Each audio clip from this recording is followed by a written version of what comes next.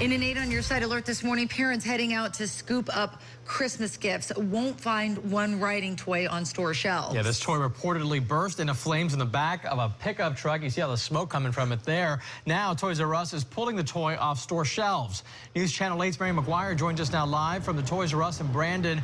Do investigators, Mary, have any idea what could have caused the fire? Well, they don't know just yet, but Toys R Us claims that they are working with the manufacturer of that toy to figure out exactly what happened. Grandparents in Washington state scored a Tonka truck from Toys R Us as a Christmas present for their grandson on Friday night. But the toy apparently burst into flames as they headed home just north of Seattle. Listen to them as they explain what happened. Sparks and smoke coming from inside of the box, like fire, like it was hot. We got to pull over. We got to get out of this truck. So we pulled over, flames start shooting.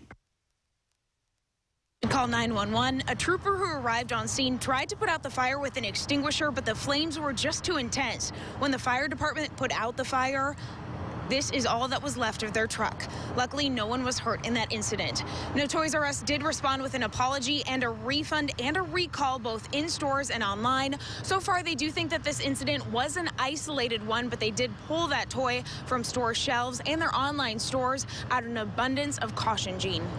Wow, you're going to have lots of kids disappointed that they're not getting their favorite toy for Christmas, but safety first, Mary. That's really important here. Thank you.